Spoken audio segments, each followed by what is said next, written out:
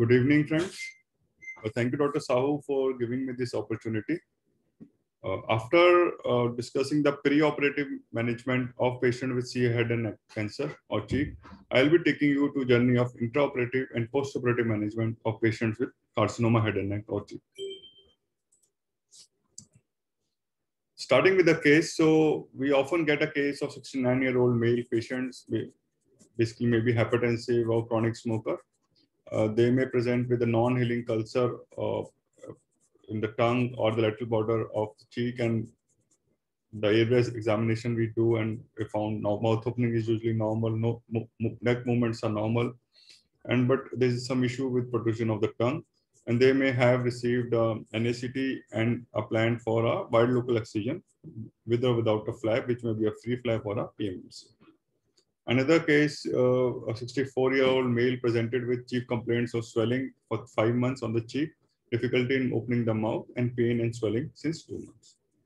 In addition to the presenting complaints, as anesthetists, we are more concerned about other things which may affect our anesthesia plan. So we need to ask about history of bleeding or discharge from the swelling, history of loss of appetite, loss of weight, any history of tobacco chewing, BD, smoking, history of facial trauma, joint pains, fever or swelling, history of RT to the head or neck and chemotherapy, because these drugs or radiation therapy may affect a lot of things. Systemic issues might be there, which may force us to change the anesthetic plan. And then history of dysphagia, hoarseness or stridor. So broadly, the anesthetic concerns can be divided into 3. So those related to age or comorbidities, related to the primary disease or malignancy, and because of the shared area. I'll come to it one by one. So the age-related concerns, there may be cardiac issues like decrease in cardiac output. Then there may be pulmonary issues like PO2 may be decreased. Then there may be hepatic issues, renal dysfunction changes. And in addition to age-related changes, patient might have some comorbidities like hypertension, diabetes, COPD. Many of them do have COPD because they are chronic smokers, and as it is a risk factor, and they have a poor chest condition. Then cancer-related issues like patient might have received chemotherapy, radiotherapy. There might be metabolic and nutritional issues. Usually they are not able to have a good appetite.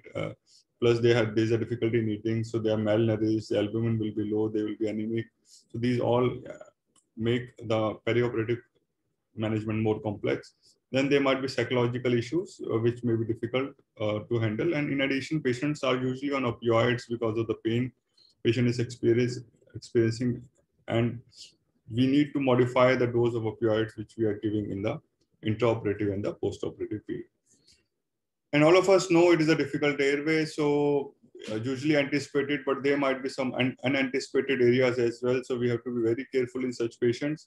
And in addition to intubation, we need to plan their extubation and post-extubation care. So along with the anesthetic issues, there are a lot of surgical issues. So we need to know about what is the primary diagnosis, what is the surgical plan, so whether it is a WLE or a section, and what kind of repair they want to do, whether to do a plate fixation, whether to do a PMMC, whether they do a free flap, and those things. And because this will determine the duration of surgery, this will determine the airway management plan, this will determine the amount of invasive monitoring we need to do. And since most of them, we have a common airway sharing. So this is a major concern, that we'll be sharing the airway with the surgeons, and we need to be really careful while surgeons are operating. There have been incidences of accidental extubation, and such may lead to a catastrophe. Now, this is quite a common picture. I'm sure most of us must have done. So we know a patient which have a reduced mouth opening. Orodental hygiene is usually poor. Mallampatti is sore because mouth opening is not there. They're not able to protrude the tongue properly. Neck movements is usually normal. Upper lip height test is grade 3. The neck distances appear normal, and the systemic examination is normal. Another patient, we have a reduced mouth opening of 2 centimeters. The teeth are protruding, so we have bug teeth. Mandible protrusion appears to be normal. Mallampatti is grade 4. And then this TMD 8 centimeter. Neck thickness is 14 inches, and head and neck movements are usually normal. So the point which comes to is, once we assess the patient, the important thing we need to assess broadly is whether we do a awake intubation or a intubation under GA. And these are other such cases. We have a mass in the tongue, this lower jaw is involved along with the oral cavity, then again the jaw involvement, then in the lip involvement. And this is a major contention for anesthetists, that whether we do an awake or GA. So all this will depend upon the airway considerations. So we need to know the site of the tumor, the pharyngolaryngeal tumors. We currently have residual fluid debris at the laryngoscopy, which may interfere with the view. And what is the size of the tumor, whether it is distorting the oral cavity or the floor of the mouth is involved, how much mouth opening do we have, then what are the post-operative concerns like edema, contractures, and flaps. Patient, if has received RT, may have trismus, fibrosis, or mucositis. Then there may be osteorenal necrosis, mucositis. So all these things will also come into picture when we trying to making a plan for the airway management. So in a sense, these patients may have a difficult fixed mask ventilation. They may have difficult laryngoscopy. They may have a difficult intubation. They may have a difficult front of neck because of radiation-induced fibrosis in the neck, or they may be having a combination of this.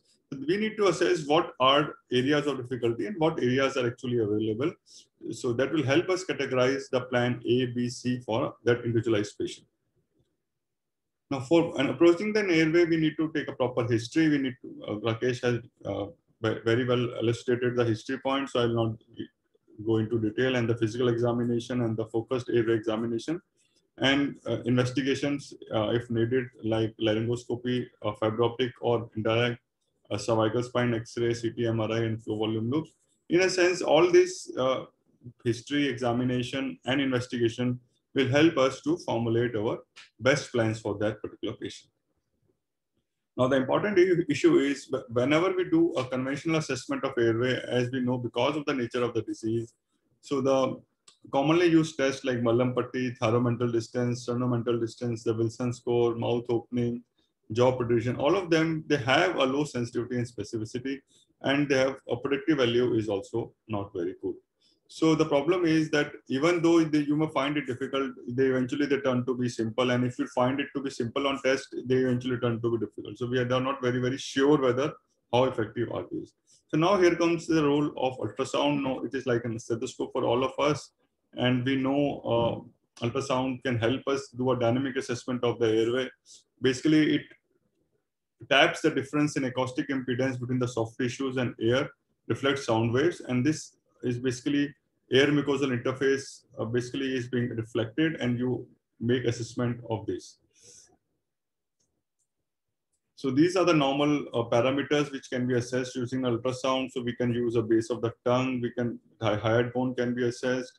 Then we can have the distance from hyoid bone to the skin, then distance from the skin to the epiglottis, then soft tissue thickness at the level of the thyroid membrane, distance from the skin to the commissure of the true vocal cords, and soft tissue levels at the thyroid isthmus, and soft tissue at the level of the suprasternum. So though we do not have the cutoff predictive values, but yes, they do help us to assess the dynamic part of the airway and how it may behave when we are anesthetizing and managing the airway. So once we have done the assessment based on history, examination, clinical examination, the various tests and ultrasound, we know it is a difficult airway and it has to be done usually nasally. So we need to make a plan depending on the experience, ensuring patient safety. And we have to keep in mind whether a patient will have a post-operative jaw wiring or not, depending on the surgery. One important thing is that there are three important, basically, you can say safe zones for anesthetists. So we need to be ensuring that we can bag and mask ventilate. We should be able to put in a supraglottic, and we may be able to put in an endotracheal tube intubation. And if none of these is possible, such patients are definitely awake. So you can see this patient in the picture, big intraoral cavity mouth, in the oral cavity, big mass, and you cannot actually put in an SGA. Endotracheal tube, you may not be able to insert nasally also. Bag and mask is definitely difficult, and such patients should definitely be done awake. Now, everybody talks about difficult airway, but it is actually, no airway is difficult. It is difficult to have such kind of definition and label somebody as a difficult airway or an easy airway. Rather, it is a complex interplay, and it all depends upon patient, practitioner, equipment, expertise, and circumstances. So something which may be difficult for me may be easy for some other anesthetist who is doing such patients very, very regularly. So there was a time when we used to do oral cancer patients, say once a month or twice a month. So we used to be really worried, and it was very difficult for us to intubate, and we used to arrange a lot of things. But nowadays we are doing practically one every day, and so the oral cancer patients are not so difficult for us. So it all depends upon the practice and expertise and the available equipment. And one needs to customize the plans depending upon the availability of equipment and the expertise. And whenever we do the assessment, we need to classify what all are possible in this patient and what all things are not possible. So Airway Management Foundation recently come up with these guidelines, and so they have specifically done the line of sight approach. And what is important is after assessment, whether we'll be able, bag and mask is easy or difficult, SAD is easy or difficult, intubation is easy or difficult, and front of neck is easy or difficult. So these are the basic 4 decisions which will help us planning the airway. Now, broadly, in these patients, the decisions to be taken are whether we do a surgical or a non-invasive technique, whether we do awake or intubation after induction of anesthesia, whether we preserve spontaneous ventilation or we do it with abolition of spontaneous, and what is the appropriate device for management. Coming to awake intubation. So awake intubation is the safe haven for most of us, we think so. And the risk of complications if sedatives and or muscle relaxant are administered prior to airway control are much, much less. So if we do not give sedatives, no muscle relaxants, so patient is fully awake. So things are pretty much in control. However, there are a lot of issues with awake. We'll be discussing it in subsequent slides. Then the quick look is a good option. So patient might be sedated, and we can have a quick direct laryngoscopy view without any muscle relaxant to see what actually is inside the patient. Then we can always do induction and paralysis. So if we perceive a low risk of difficulty in laryngoscopy or mask ventilation, when we are reasonably sure of ability to ventilate and laryngoscopy, then we can always induce the patients and paralyze. So this is the modality we are using most often nowadays. But I will not recommend this for everybody because we have been doing it very regularly. We do about 150 to 200 cases an year. And so we are comfortable. We know when not to do this. So that is more important. So this is one of the modality, and you have to be careful while choosing the right technique. When in doubt, it is always good to do an awake intubation. Then this is the most important part. So whenever any kind of critical situation we are in, we always plan for a backup.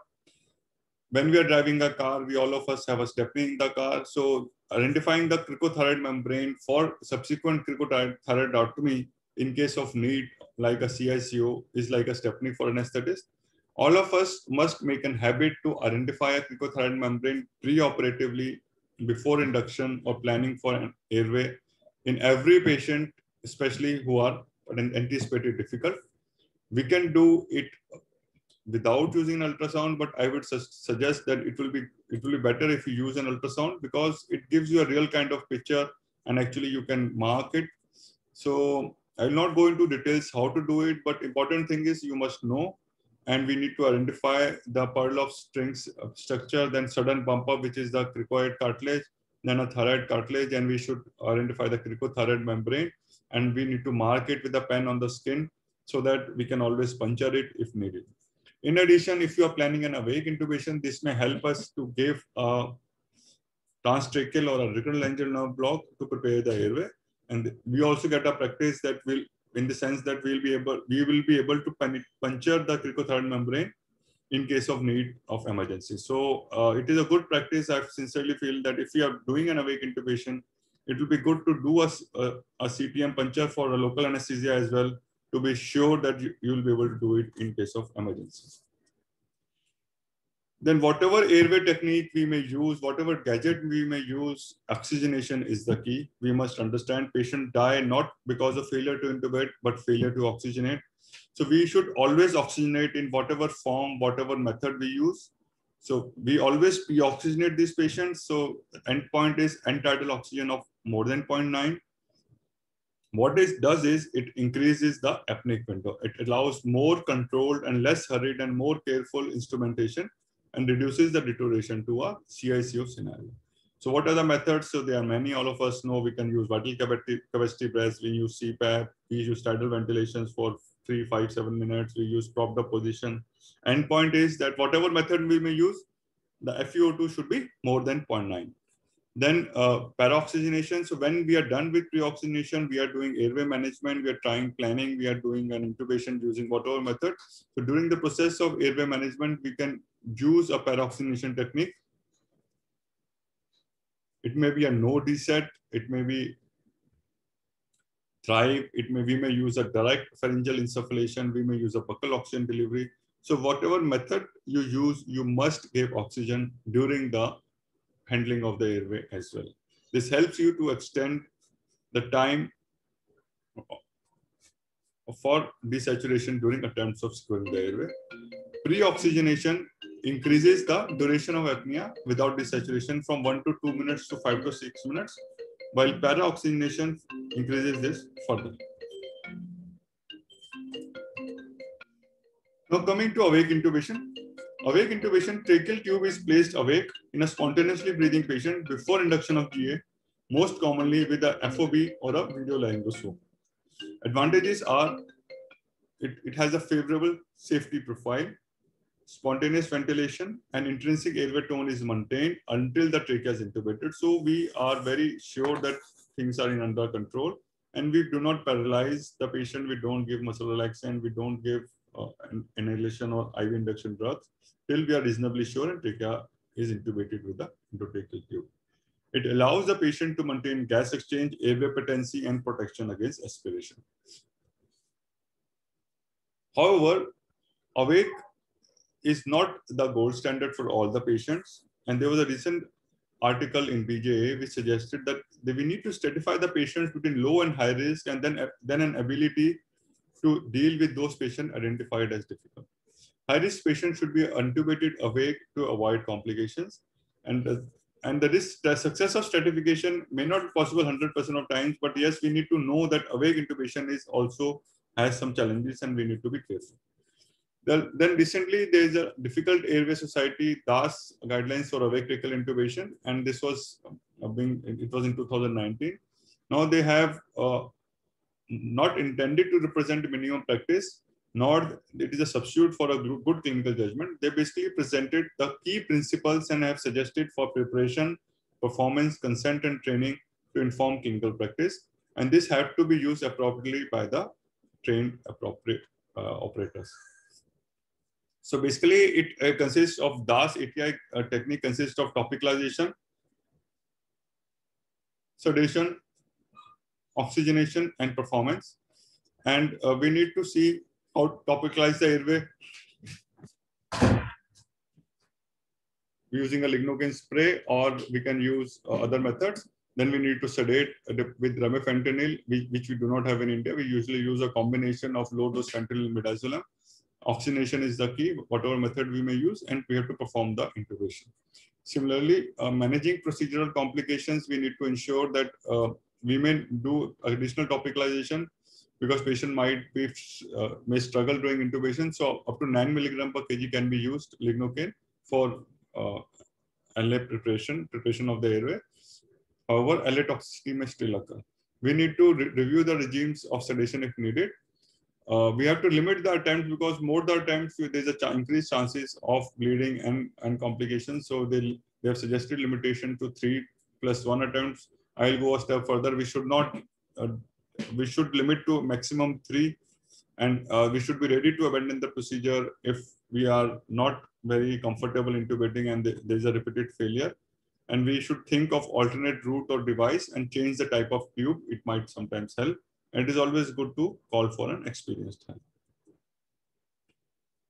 So when we are preparing for awake, psychological counseling is very important. We need to consent from the patient. We need to do an optimal pre-medication. Always give glycopyrrolate to reduce secretions. It is a good idea to give a low-dose fentanyl and midazolam or a dexmedetomidine, depending on the availability and expertise. And topicalization, the method is your choice. You may do using a spray, you may use nebulization, you may use nerve blocks. So depending on the need, but the only thing is that whatever method you may use, you have to wait for the contact time of local anesthetic and for its action to occur. You should wait for at least, for nebulization, you may have to wait a little longer. For block, the effect comes within say 5 to 10 minutes, and you have to wait that time before you start doing the procedure. Then we have to ensure that operator can readily see the patient monitor, infusion pumps, and video screen. And one must be having all the equipment ready, including the bougie, all kind of video laryngoscopes, bronchoscope, so that as they can be used in case of a need and failure of a primary technique. And the nerve blocks we have discussed, so we can use a supralaryngeal nerve block by identifying a thyroid bone using a ultrasound, and this in combination with a transtracheal nerve block or a recurrent laryngeal nerve block is very, very effective.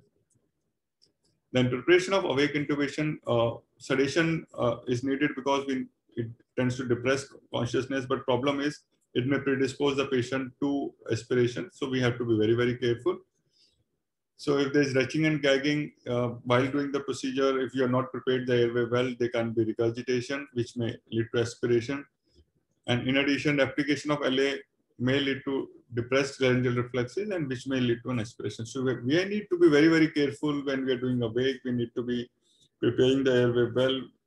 We need to use sedation very, very cautiously, and we have to be very careful. And it has to be done in an experienced hands. In addition, there are many problems of awake intubation. So they may be it can be time consuming. It can be distressing to the patient. We may not be experienced enough, so it is a potential recipe for a trouble. It may lead to bleeding, increased hemodynamic response, not a good choice in patients with hypertension, CAD.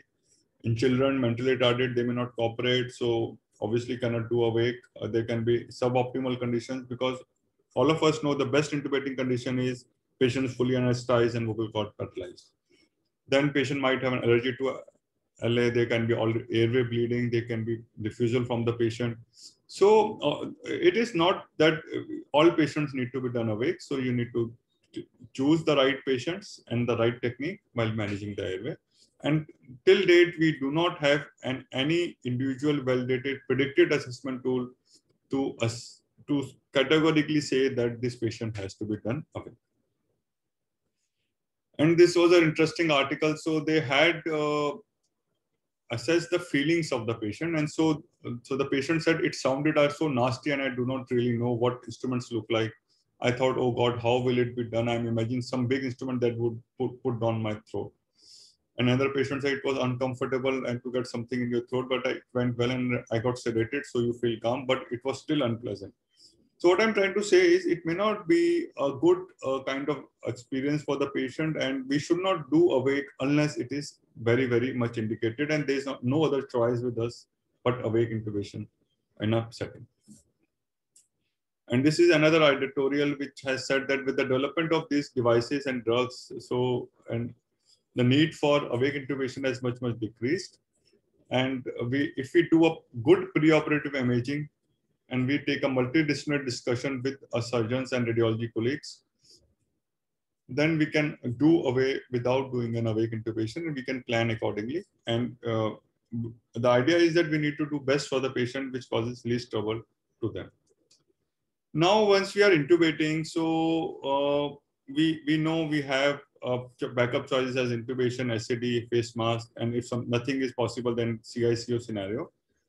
And we need to be prepared with the adjuncts, appropriate size, suctioning, and muscle tone. Try to maintain if you're not very, very sure. But the problem is that once none of the things are possible, so we are not able to intubate, we are not able to put in SAD, and we are not able to oxygenate using a face mask, then we may need to do a surgical access. So it may be a transtracheal jet ventilation, it may be a cricothyroidectomy or a tracheostomy, or we need, if we have time and patient, there is a possibility we may have to wake up the patient from time. And all of us dread this, cannot intubate, cannot ventilate situation. However, we need to be prepared with it, and we need to be very, very sure what we'll be doing, because it is kind of an emergency and we don't have much time, say about 2 to 3 minutes to act. And whatever we do will decide the fate of the patient. Now, in CICU situation, if you find one, you need to first declare it a CICU, call for help, additional staff, and rescue trolley. It is a good idea to give a neuromuscular blocking agent once a CICU occurs, because you have to have a definitive airway, and for best airway management plan, the patient has to be relaxed.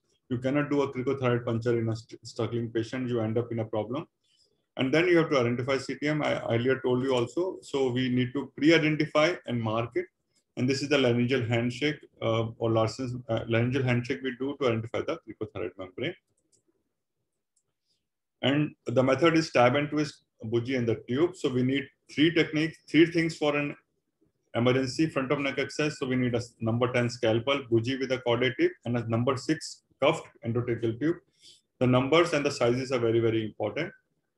Then first we do a stab and then twist with a sharp end facing caudally. During the process, we are oxygenating continuously. This is very important. Then we insert the bougie with corded tip through it. And then we railroad the 6 number tube over the bougie. And then we can ventilate using an ambu bag. So this is a very important technique. You may get it as a short note. In addition, it is clinically useful as well. So you must be knowing, in any difficult airway case, you may be asked about EFONA in the exam. So we have done about identification, and this will skip. Now another important question is whether we do a scalpel or a cannula cricothyroidotomy. So well, it depends upon your expertise and the availability. The success rate of surgical crico are about 100%, while the cannula and cricothyroidotomy are about 30 to 50%. However, the best cricothyroidotomy probably will be one that we do not, that remains that one we do perform very regularly. So whatever we are good at or we know how the procedure, we should be doing that. Now, once the airway is management, there are other considerations as well for such patients. So we have general considerations like we need to follow the WHO checklist, standard monitoring need to be used. You may have a bleeding during the procedure, so it is a good idea to have 2 large bore cannula. And like any other case, we have to ensure a good normoxia, normocarbia, normotension, and normothermia. Positioning is important, and we need to be careful while positioning. And there is a possibility of accidental extubation if we do not handle it properly. Then we have specialized monitoring like intraarterial BP or central venous pressure need to be monitored.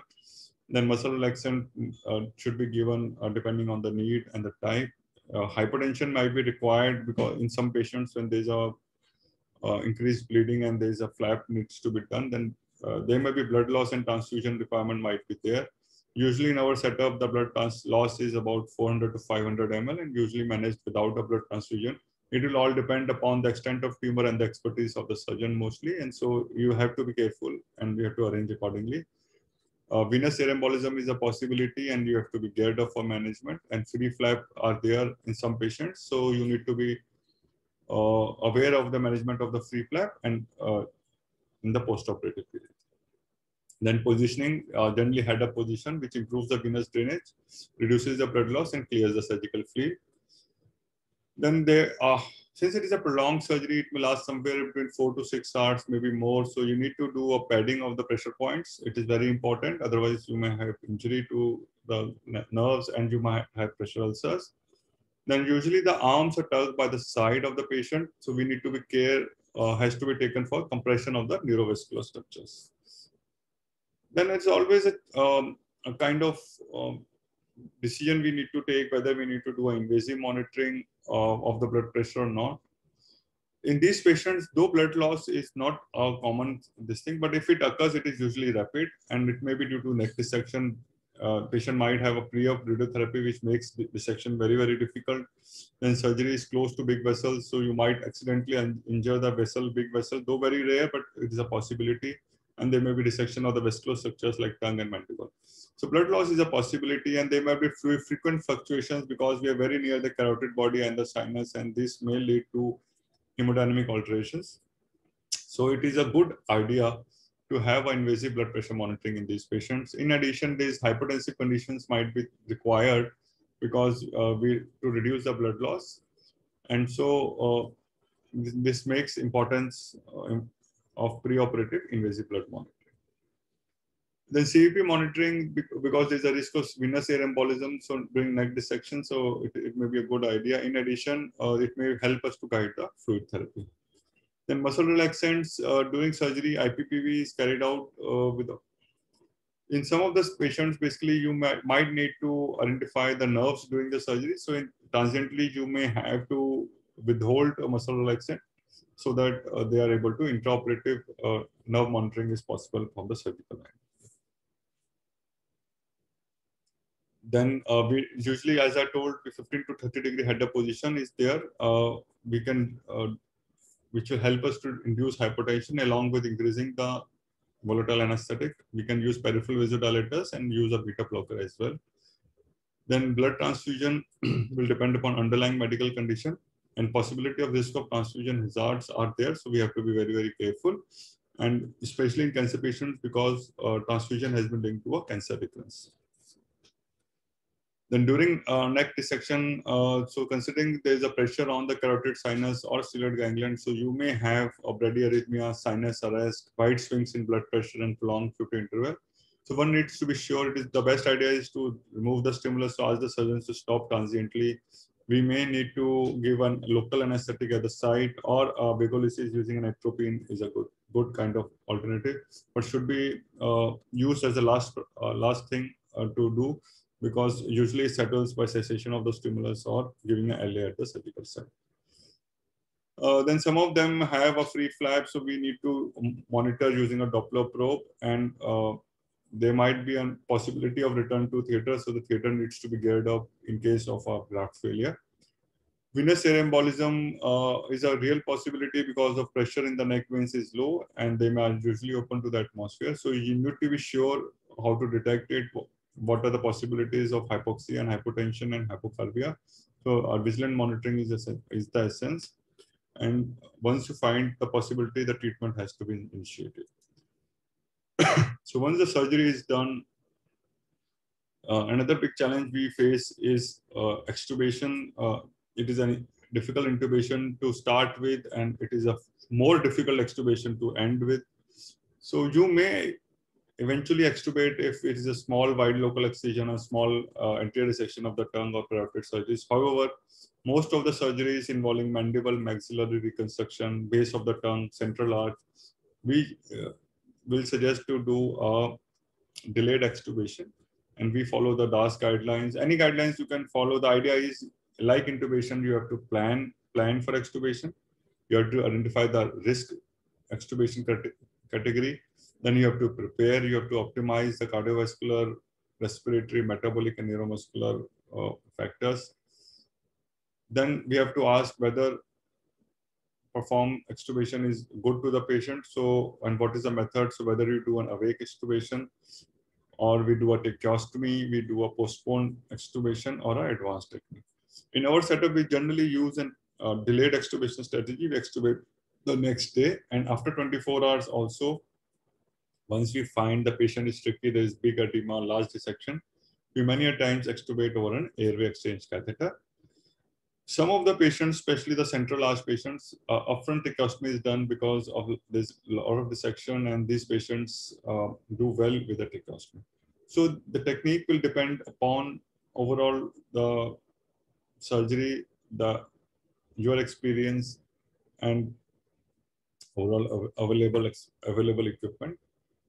Or whatever is the setting, a delayed extubation is a good strategy, because extubation is kind of an elective procedure, and we should not hurry during extubation, and we should always plan it properly.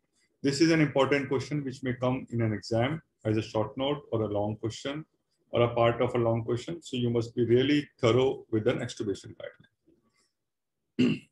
So this we have done. Then post-operative complication, we need to be, there might be transient hypertension, pain, airway edema, and hematoma.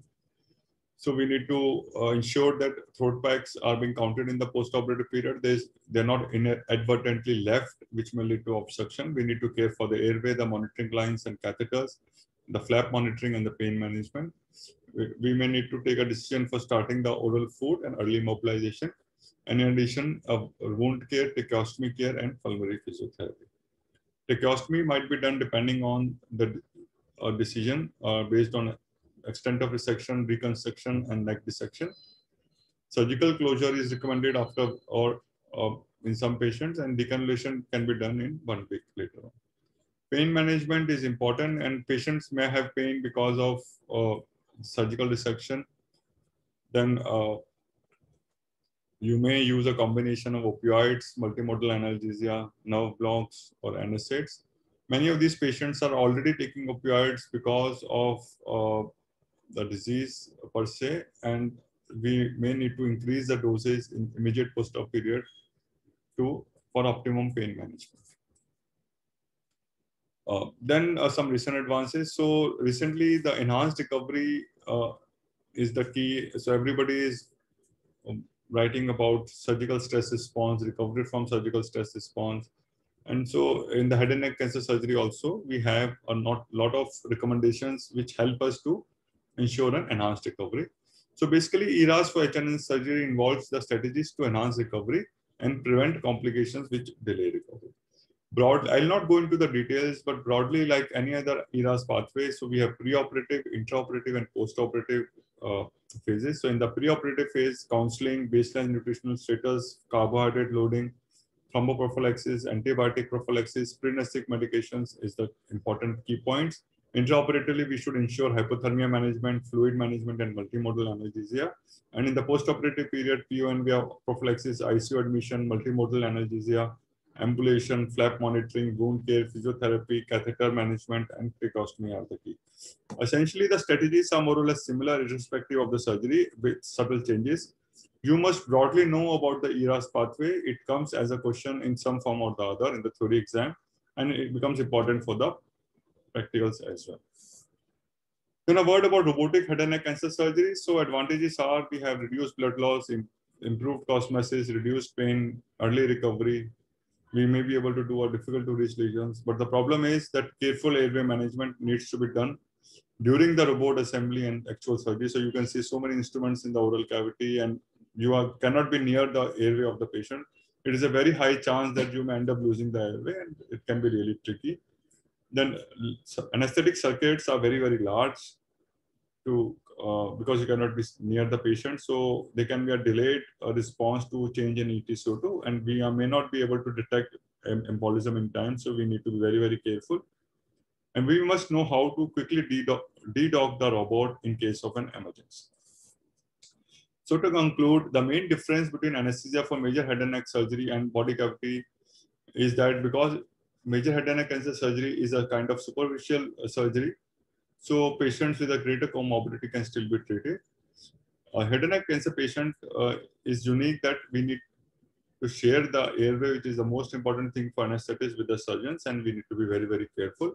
Importantly, there are greater chances of encountering a difficult airway, and which must be anticipated, and we need to require a preoperative formulation of the airway management plan. Then anesthesiologists should plan an extubation strategy after surgery in consultation with oncosurgeons. A delayed extubation strategy may be required in larger resections, and we need to have a close liaison with an oncosurgeon, plastic surgeon, intensivist, physiotherapist, psychologist to have a multidisciplinary approach and a fruitful kind of outcomes in these patients. Some of the exam questions, it is a long case. It may come as a short case only as a difficult airway. Awake tracheal intubation is a big question in itself. Pre-oxygenation, para-oxygenation, how to do airway blocks, extubation, ERAS, pain management in patients with head and neck cancer.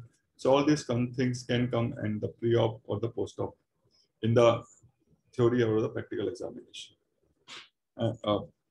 We have come up with this book, South Asia edition, adapted to local practices, the clinical anesthesia by Parash. Everybody knows about Parash. Now me and Anju have adapted this to the South Asian market, and we have done a lot of chapters, new chapters have been added, and we have added content suited to our settings in this as well. So students, best of luck. Any questions you can ask me on WhatsApp or my email address. Thank you very much.